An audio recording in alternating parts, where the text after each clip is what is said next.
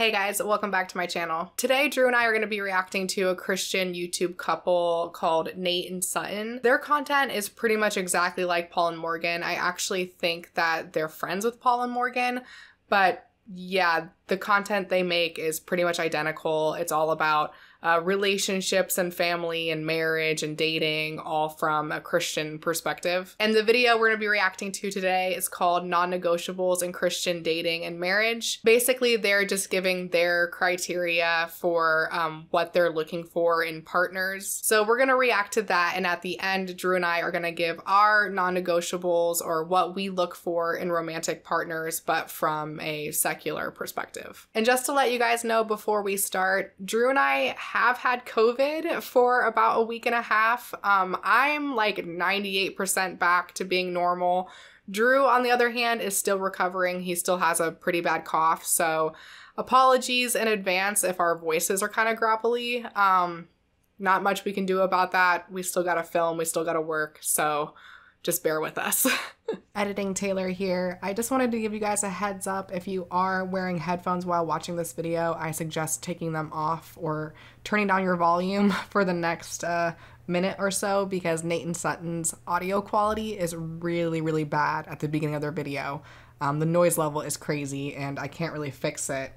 Nate and Sutton, if you happen to be watching this video, no shade to you at all, because I've definitely had bad audio in the past, but try to noise reduce, because kind of sounds like you guys are in a washing machine a little bit. Ew! What are you doing? So babe, things are going really good, you know? I could really see you as my future wife. I just had a question for you. Okay. What are your thoughts on the president?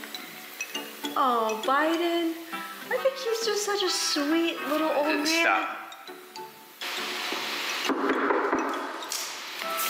Hey, what are you wearing? Shorts. That's not gonna work. That's too short. What the heck? What the heck, indeed.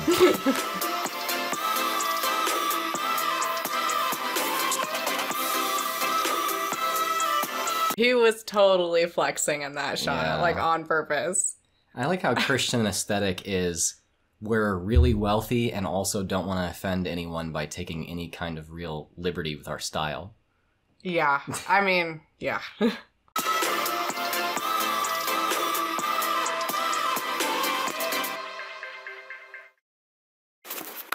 What's up, guys? Nate and Sutton back with another video, and today we are talking about the non-negotiables for marriage. Okay, so first of all, holy Chip and Joanna Gaines. Their house is so white. Yeah. Like, it's like they're on the sun. It's so white. Yeah, it looks like a Christian wedding photographer's absolute dream. Yeah. Ugh. I feel like there's so many Christian channels, like, this is the aesthetic. Like, to just make everything as white as possible. If you can't tell, we've been talking about making a video about this lately. Maybe that's another video. But for real, today we're talking about the non-negotiable Christian dating in specific and what they would be for us, and maybe give you some ideas of, as you're dating and as you're looking for that someone, things that you need to keep in mind, you need to watch out for so you don't find yourself. Yeah, this was actually a question from our last video when we were asking you guys to ask us questions that we've never answered. This was one of the questions we were like, oh, we could do a whole video about that. Mm-hmm. So here we are doing it. Let's go. So we individually created our own list of non-negotiables. I don't know what she wrote. She doesn't know what I wrote. I imagine they'll probably come out to be pretty similar. If we don't have a few of the same, I'd be surprised. But shall I go first since I'm a girl? Ladies first. So go ahead. You're a Christian. All right, so my first one is they must be a Christian Got it. believer. Is that one of yours? I have a lot more to say than that. I know, I'm not done. Okay. But I'm saying, is that one of yours? Yeah. Oh, it is, okay. You know, this may or may not be obvious to some of you guys, but I have lived and seen what happens to a couple that are not equally yoked. You know, the Bible even calls us and instructs us to be equally yoked. But I have a family member who was married to a non-believer, and it ended disastrously. And the repercussions that they are having to go through for the rest of their life is unbelievable, all because they didn't align on this major point. So is being an atheist a non-negotiable for you? No.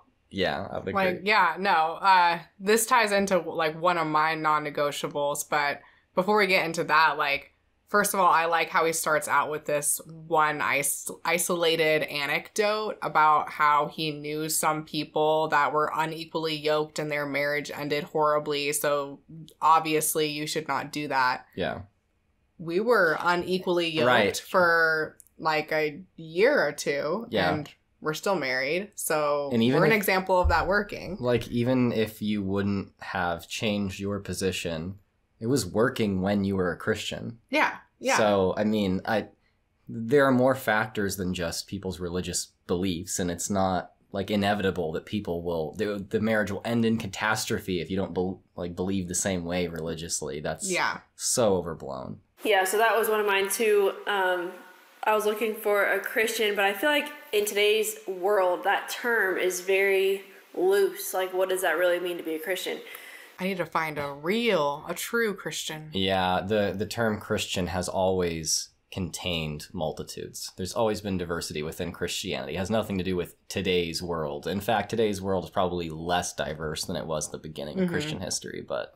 Specifically, what I was looking for is a Christian leader, like someone that has a relationship with Jesus, that goes to church, that reads their Bible, that doesn't just call themselves a Christian, but is like walking the walk, talking the talk.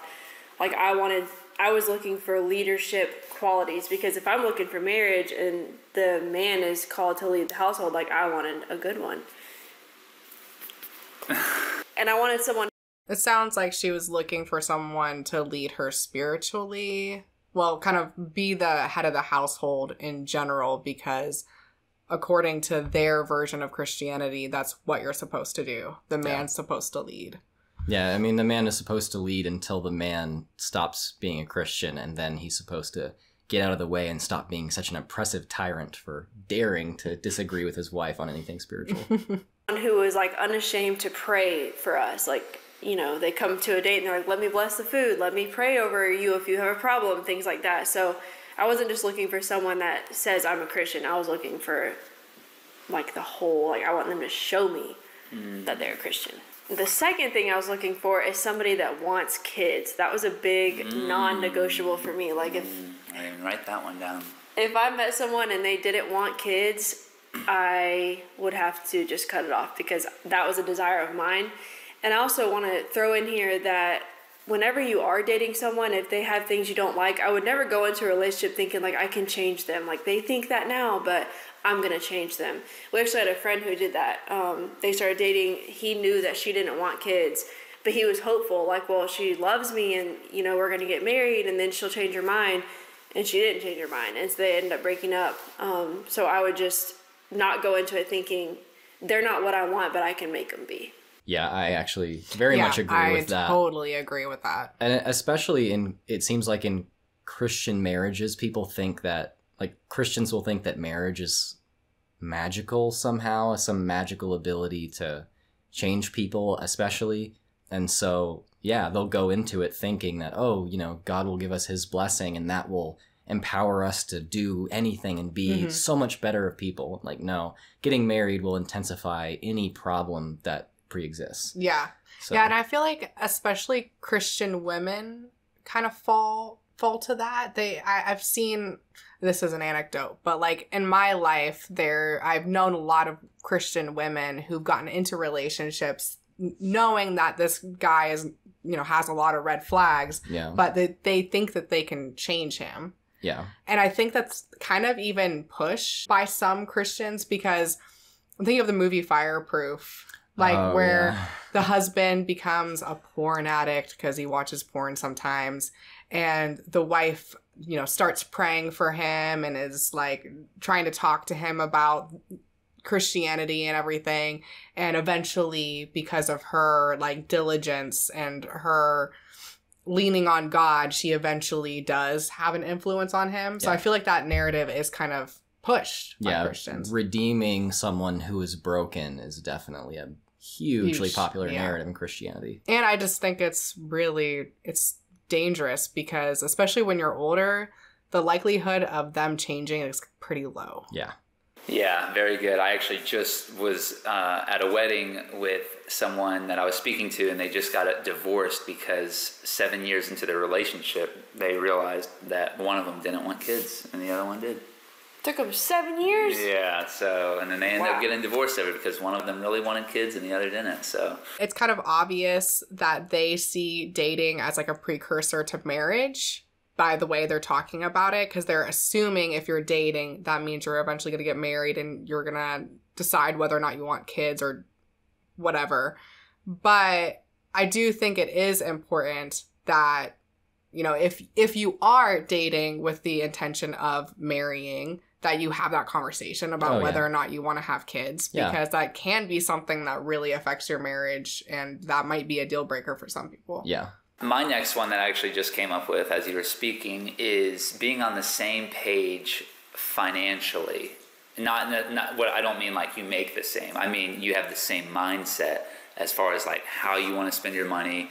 Do you want to be in debt? Do you not care about debt? What kind of lifestyle do you want to live? Because all of these things can really take a toll on the marriage if you guys are running in opposite directions. You know, one person might want to live a really frugal lifestyle where the other person is all about luxury. I recently heard that two of the biggest reasons for divorce is a difference in opinion of how they handle their finances and whether they want kids or not. So if you can nail those two things down, plus the first one that we gave you, being on the same spiritual wavelength, then you're setting yourself up for much better chances of success. I think that is true, right? The leading cause of divorce is money problems. And kid problems. Money problems, kid problems, and sex problems. I think it's kind of funny, though. Like, their first three non-negotiables are basically just conservative values, like faith, family, finances. And unless you're in their conservative evangelical sphere, those non-negotiables might not apply to you at all. So they're obviously, you know, of course, talking specifically to Christians here. Right. And I also find it interesting that none of their non-negotiables so far really have to do with the character or personality of who they want to marry. They just have to do with, like, these specific conservative talking points. Will almost personality come up later on? Well, I have already watched this and I haven't. Sort of. Okay. But not really. You guys have been following us for a while. You know that we were both virgins. We married as virgins, and that was something I wanted, but I will say it wasn't a non-negotiable. But I just want to put this in here to say, don't settle. Like, if you want that, you go for that. I just thought, I was like, yes, I really want that, but I'm not going to find it. Like, there's not going to be a guy out there that has everything that I want and has that on top of it. So, you know, if they have everything else perfect and they've messed up in their past, then that's okay. Like, that's kind of how I was going into it. I just didn't have much faith, I guess, to be honest, that I would find someone that was the whole package for me. But I definitely want to encourage you guys to, if that is on your non-negotiables list, don't let up on that. You know, it is possible to find that, and if it's something that you desire, and God knows that, you know, He gives us the desires of our hearts. But also, if the person has made mistakes in their past, I was prepared to, like, forgive someone and be able to move forward, because I thought that's what I was going to have to do. Was she kind of saying, like, oh, if you want to find a virgin, then God will provide that for you?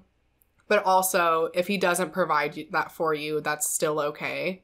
It's like, which is it? Will God give you that if that's the desire of your heart? Or will He not give it to you and you should still be okay with that? All I know is that if you are trying to get yourself a virgin, then if you are over the age of, like, 24, that's going to be nearly impossible. And that's kind of what she was saying. She didn't think that she would be able to find that. You're going to need to look in a church youth group that doesn't have a youth pastor who has messed that up for people, if you know what I'm saying. or like go to a Christian college and only look at freshmen, because that's going to be your dating pool there for that.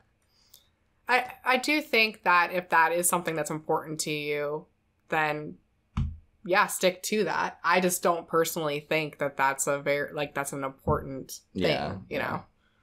For me, it's not important that they're a virgin. Not only that, I'm a believer that we tend to attract our standards. So, you know, if you have that standard in your life and you have a standard of all these things, like I want a Christian, I want someone who's going to lead, I want someone who's going to be honest, I want someone that's a virgin, all these standards, and you wear that, I do believe that you're more likely to for people to see that in you, and you might find yourself with that kind of person in front of you. Isn't that kind of obvious?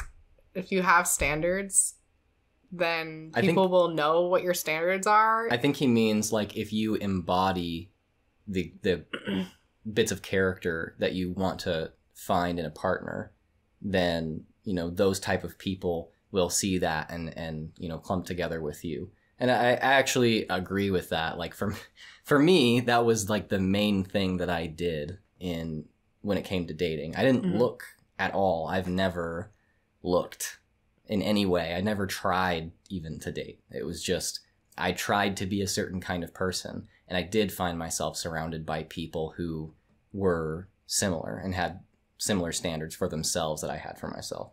And that's when you came along. Yeah, I guess it's just the way he was wording it. Seemed like he was just saying that if you have standards and people know that you have standards, you're gonna find people that meet those standards. I don't know, that just like seems kind of obvious to me, but I understand, like that's he was saying if you embody that, if you are that kind of person, other people will see that. And okay, that makes sense. Yeah, this is also, we've said this a bunch in the past, of like becoming the person you want to be with, wants to be with.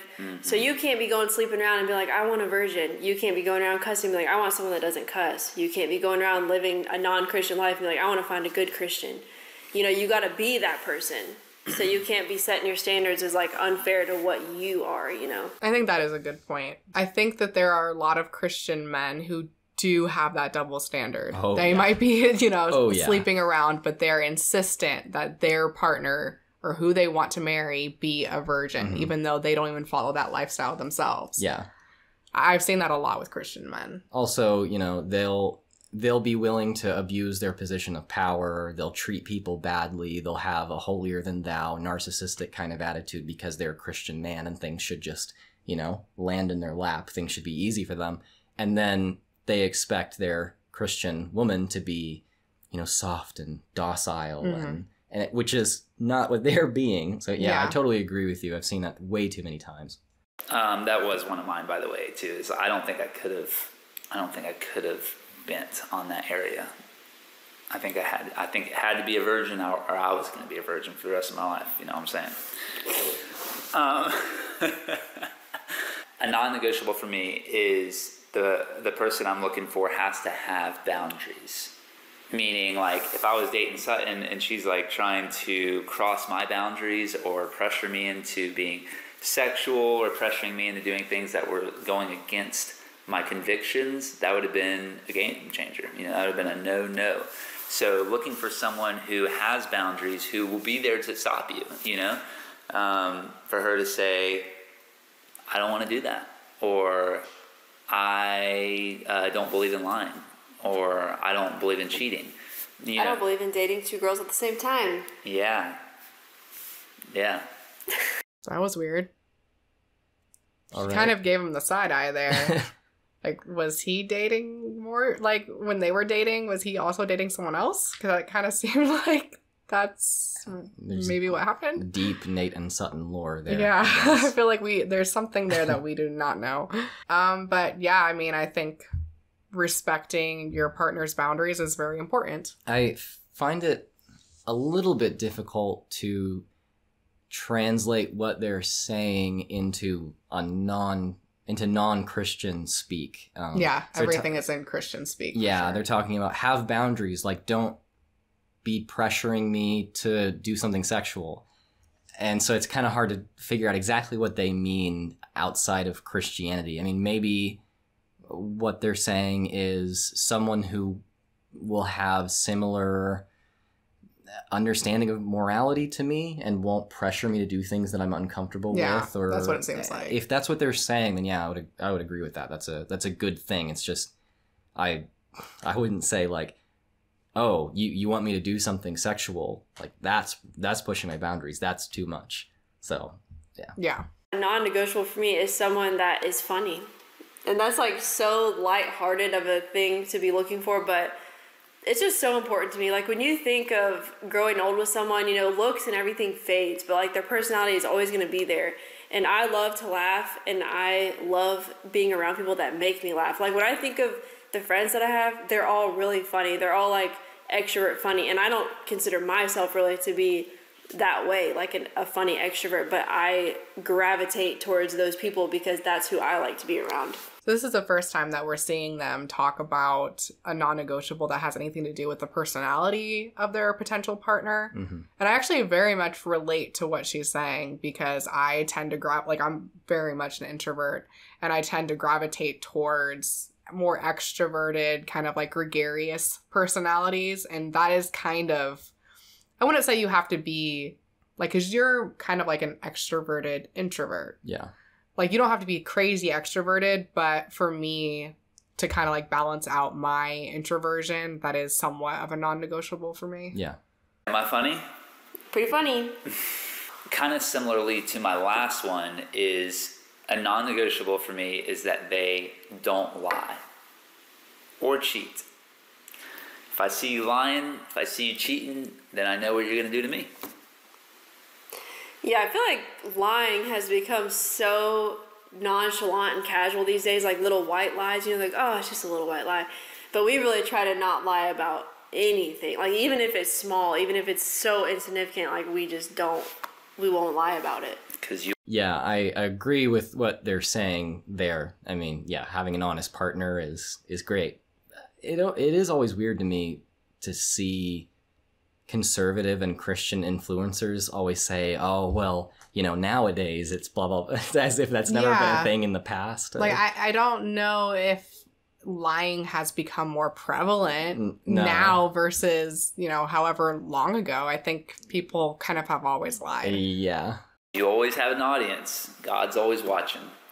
And so really that's what it boils down to, is like finding someone who is living their life as though God is always watching them, and that they're always looking to please God. And so if they lie about the little things, they're more than likely going to lie about the big things. And you don't want a spouse that's going to be lying to you. I do agree. I like that they kind of started talking about how you shouldn't lie about even seemingly small things, because it kind of started out just being like, well, don't lie, be honest. And it's like, well, yeah, that's kind of obvious. Nobody wants a partner that's going to lie to them.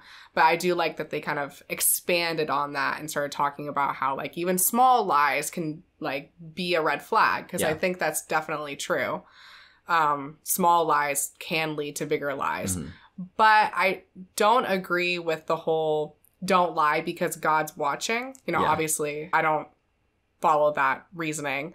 But also, you shouldn't lie to your partner because that's an unhealthy dynamic. Yeah. You should want to be truthful with your partner so you guys have a healthy relationship, not just because somebody's watching you to make sure you're not lying. Yeah, a lot of the time Christians will have this mentality of, you know, don't do this thing because you could get in trouble with the boss, you know, rather than the reason we don't do these things is because there's this underlying reason that if you do these things, it will degrade your relationship. It will degrade social harmony. And so I think this mentality really doesn't allow people to understand morality complexly. You know, we don't lie to each other because of the way that it affects our relationship. Yeah, we don't want to cause harm to each other. Yeah, and so we can think in our head, okay, you know, should I lie about this? Well, if I lied about this, then this would be the consequences in real life. Okay, I don't want those consequences in real life, so I won't do it.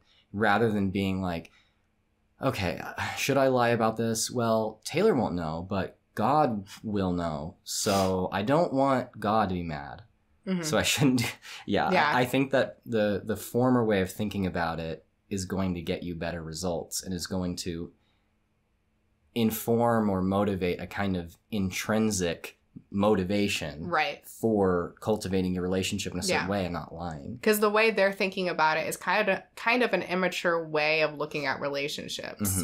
Like, it's almost like, oh, I don't, I'm like a little kid and I don't want to steal the cookie from the cookie jar because, my parents might find out and I don't want to get in trouble. Yeah. It's like, it's just a very childish way of thinking about it, I think. Something else I was looking for is a guy that my dad always told me, like, if you want to see how a guy is, watch how he treats his mom or how he treats his sister or his grandma or just like women that are in his life constantly.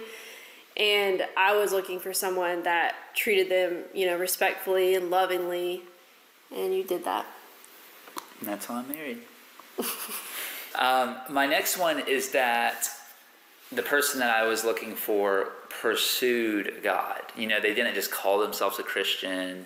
They didn't just go through the motions, going to church, praying at meals, but they actually pursued God. They were diving into his word, seeking for wisdom, praying.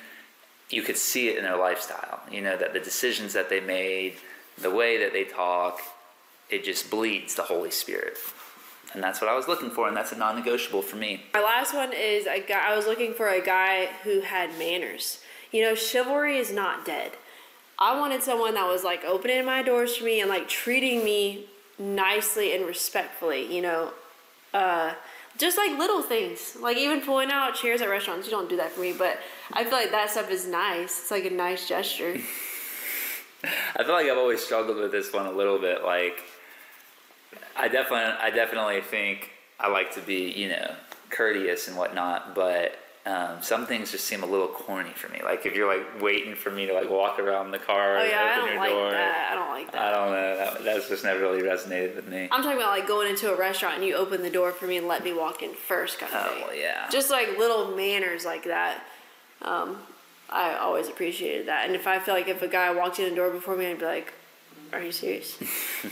I feel like that was a way for her to hint to him that he needs to be doing that stuff for her. Because it seemed like he doesn't do that kind of thing. Yeah, maybe so. I mean, yeah, I do actually relate to him in saying that, he tries to always treat people well, but certain things are formalities that he finds kind of corny. Yeah. And yeah. I would agree with that. Like, and also this is just kind of a weird non-negotiable for me because anyone, like any guy can open the door for you. That doesn't mean that they're a good person or they have a good character. That just means that they are Southern. Yeah. That's pretty much all that means. It's kind of a stereotypical, like, r/nice guy kind of thing. Yeah. To have all of those formal, like, to engage in all those formalities. But you can hide behind engaging in those formalities and actually be a terrible person that opens the door and, pulls back chairs for women. Yeah. And a lot of guys do that. Yeah. One would be that the person that you're looking to marry is not looking for you to complete them. And you can kind of hear that in their language. Like, oh, once I find this person, I'll be happy. Or just that concept of like they're looking to you to make them happy, or they're looking to you to make them whole. A non-negotiable for me was finding someone who was happy and complete and at peace even in their single days. I mean, yeah, they might be looking for a spouse and having that as a desire of their heart, which is fine. But when you find someone who's looking to you to make them happy, you're not going to make them happy. I agree with that. Yeah, I think that's a very good one, actually. A lot of people, Christian and non-Christian. I mean, in my experience, it's been especially Christians have not thought that. Yeah. But Christian and non-Christian relationships absolutely need to be predicated on two functional, happy people. Yeah. And I feel like that's kind of a unique take from like a Christian influencer couple. Yeah. Because kind of like the Girl Defines of YouTube, they kind of push this idea that you're supposed to find a husband. You don't have any value until you find a husband, or you're not complete. You're not complete until you're married, because that's like a huge thing to them. Yeah. So I feel like that was a good refreshing. Good take. Yeah. That is the end of their video. And I thought we could talk about some of our non-negotiables as a secular couple. Sure. My first one is that we do have similar base values like compassion or respecting autonomy, just treating people how you'd want to be treated, like basic things, but I don't care as much about the label. So I don't care where that comes from. So for you, if you derive those values from Christianity, that's fine, Yeah. you know? Like, I don't care about what you call yourself. Yeah, I would agree. If that's how you got those values, then that's great. If it's Christianity, if it's Satanism, if it's Buddhism, if it's just from the secular world, that doesn't matter. Like, I don't care about what you call yourself. Yeah. Like, that's way less important to me. Yeah, I would say that's one of my non-negotiables too, is that we're able to share our basic core values. Yeah. One of my non-negotiables is that the person be highly adept in introspection. Mm-hmm. I'm an extremely introspective person. And so if my partner isn't introspective, if they aren't constantly looking inward and analyzing, how they got to the conclusions they got to, how their emotions are all interwoven and affecting each other and affecting their life, analyzing their own motivations for things, their own desires for things. If they're not able to do that, then we're not going to get along well, because then what would inevitably happen is I would find myself kind of trying to fill in the gap, introspect for them, analyze things for them so that they can get like on my level where I need them to be. You are a very introspective person. You've always been interested in looking into things and understanding yourself. You've been able to understand certain things about yourself better than I've been able to, and I've been able to, introspect and understand things about myself better than you, and we have complemented each other, helped each other out in those places. But fundamentally, you've always been as introspective as me, and that's a must for me. It's kind of tied to like having a high emotional intelligence is what it... Yeah, absolutely. And yeah, I think that's good, because this is kind of somewhat a flaw that maybe both you and I have, is that we tend to like psychoanalyze people or like fix other people's problems for them.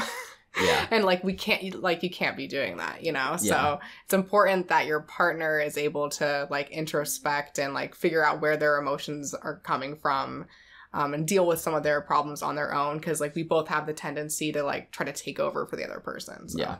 One that I have, and this is kind of one that they mentioned too, is honesty. But more than that, being very straightforward, and your actions backing up what you say. Because I think it's really easy to just say all the right things. It's a lot harder to actually do all the right things. Yeah. So for me, it's like important that I see that you're following up with what you're saying, and that your actions back up what you say, and that you're not just telling me what I want to hear, you know? I second that completely. Yeah. Another of mine would be that the person is structured, probably more naturally organized than I am. I'm not horribly disorganized, but I'm not super organized either. And so I like when someone can offset me, can balance me out a bit in being a little bit more consistent and organized, structured in their life and the way that they think, so that I can, learn a bit from them. It's not so that they can like just pick up after me or something like that, or make up for my weaknesses, but rather to allow me, like, set an example that I can learn from, someone that I can, hold myself accountable to when I have trouble being organized. That's kind of interesting that you say that, because one of my non-negotiables is spontaneity, which is kind of like the reverse of that. Yeah. And I think that we've developed these non-negotiables from being married to each other and learning from each other, because I am more the organized one and you're the more like spontaneous one. And for me, I can get like set on a path, and it's hard for me to vary from that. But sometimes you need to be able to do that in order to have fun. Yeah. So for me, like having somebody that's spontaneous and doesn't take themselves or life too seriously and can be kind of silly and goofy, because I think that that's kind of my humor. Like I think like silliness and goofiness and just like making funny sounds, like I like that kind of thing. And I will be like that on my own, but having somebody else that's also that way and can kind of draw that more out in me, I think is a good thing. It kind of helps me not take things so seriously all the time. These specific complementary strengths and weaknesses were some that we used to discuss when we very first got together. And I remember that we'd be like, oh, you know, you are so much that way and I'm so much this way. And I really think that God designed us to fit together like puzzle pieces. And, you know, we thought that it was so miraculous and meant that, oh, we need to be together. Mm-hmm. And now we don't believe that we were designed to be together. It is coincidental that we do fit together in that way so well. But in a way, I mean, in a completely non-supernaturalistic way, I do see that as just as, or maybe more miraculous than I did then. I mean, the fact that we don't live in a universe where, you know, God has determined everything and made his perfect plan, and yet out of the billions of people on Earth, we found each other and we so like complement each other so well. Yeah, that's an amazing thing, and I feel extremely lucky to have found that, especially so early on. And I think that should be a non-negotiable that more people have, and it's not something that I hear talked about a lot, is having those complementary strengths and weaknesses. Yeah. I mean, you don't want to be so different that you have a hard time relating to each other, right, but you do need to have kind of different areas where you're stronger or weaker in, because I think that like for a partnership, even with multiple people, like having that really, really helps to build a healthy relationship. Absolutely. So I wrote all of these down and I wrote a lot. I'm going to combine two. So one of mine is that they need to have like a very strong, like have strong interests and hobbies. And they also need to love to learn. And you definitely, I'm like, definitely from the day we met, like we were talking about our different interests, and like our hobbies and stuff, and we really connected on that. And I think for me, I have like very, like, you know, my special interests. I want my partner to also have special interests too, and like we can connect on that. So yeah, I absolutely get behind those. I grew up in a culture in the fundamentalist church where having strong interests and having, you know, real commitments or interests in certain hobbies was just so strongly discouraged. I mean, you wanted to conform and be as boring as possible. I do not understand that. And the fact that I mean, like I remember, you know, as a teenager, I taught myself multiple instruments. I taught myself multiple like extreme sports, and I did those things. And I loved, you know, studying philosophy. I was always reading a book, and those were things that I thought, you know, I do just because I want to do them, but also I think they make me pretty interesting. Yeah. And I was surrounded by people that were like, well, why would you do that? And I was so miserable. And so, you know, going to college, I found plenty of people who had strong interests, but I realized when, you know, not looking for, but being aware that I may come across a potential partner, that was something that was important to me. And yeah, when we connected, I mean, we were just friends and there was no feelings involved, but we connected over our shared interests in playing music. And then, you know, like I thought your music tastes were really cool. I do have really cool music taste. And yeah, that's definitely something that attracted me to you. And I think also just someone having strong interests shows that they can be committed to learning a new skill. And that they don't value conformity so much that they're afraid to stick out in case one of their interests or hobbies might be a little weird. It might not be, you know, what the cool kids do or whatever. Another of mine is being highly empathic.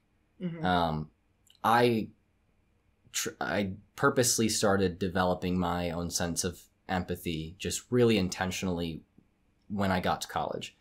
And since then, I have developed a sense of empathy that I've had to kind of like rein in because it can be too much. Yeah.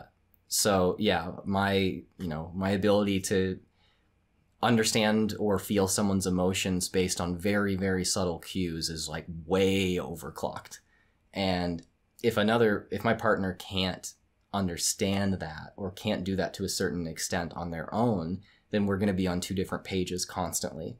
The way that I view emotions, the way that I am perceiving a situation emotionally needs to be something that's somewhat intuitive to the other person. Mm-hmm. But also I think that having a really intentionally developed sense of empathy means that you are a morally focused or morally cultivated person. Because you're attuned to how your actions affect other people. Exactly. If someone is just more self-interested than interested in understanding how other people may be affected by the things they do, then there's no way that's going to work out. Yeah. That's actually something that you and I have in common, is that we are both empaths. But we are both very aware of the feelings of others to a degree that can be unhealthy. Yeah. And we have to keep that in check sometimes because it can be overwhelming. For me, it can be impossible. I can walk into a room and I can immediately know what everyone's mood is, and it can be hard for me to go about my whatever I was going to do and not be affected by how other people feel. So yeah, it's something that both of us, I think, have to work on not doing as much. Yeah. Okay, the last one for me is that it's important for my partner to be somebody that fights for the underdog or the disenfranchised or people that are perceived societally as outsiders. I have that, I've always been somebody who, gravitates more towards people on the fringes and can relate to them or see those type of people more than other people can. And it's important to me that my partner is also sensitive to that as well. Yeah, I totally agree with that. And that is a character trait that I know both of us have had since we were kids. I mean, our groups, our group of friends in church youth group were all the weirdos and the outcasts and the underdogs and the people that other people wrote off. Yeah. So, yeah. I think what really differentiates our non-negotiables from Nate and Sutton's is that we, as long as we have, our base values are the same, we care less about our partner coming to these exact specific conclusions, the same conclusions that we've come to. And we value more being able to have hard discussions about topics. It's more about being able to share the process and the journey than come to exactly the same conclusions on everything. And it seems like for them, it's very important that their partner, believe exactly the same thing, has the same ideas in the same place financially. It's everything has to, they have to come to the same conclusions about everything. And I think that's kind of dangerous. I think it can be. I do wonder if that would be a common difference between conservative and especially conservative Christian couples and more free-thinking couples like us. One values conclusions and the other values being able to share the process. Yeah. So I guess let us know in the comments what you think about that, and we might be able to come to some kind of conclusion maybe on that. Yeah, that'd be interesting. Yeah, let us know. Thank you so much for watching, and a huge thank you to my patrons who help make these videos possible. If you like this video, please be sure to subscribe and ring the bell. If you'd like to follow me on social media, my Instagram is Taylor_the_antibot, and my Twitter is the antibot, although I don't really ever go on Twitter, so if you want to follow me, probably follow me on Instagram. If you'd like to support this channel financially, a link to my Patreon will be down in the description, and I'll see you on the next one. Say bye!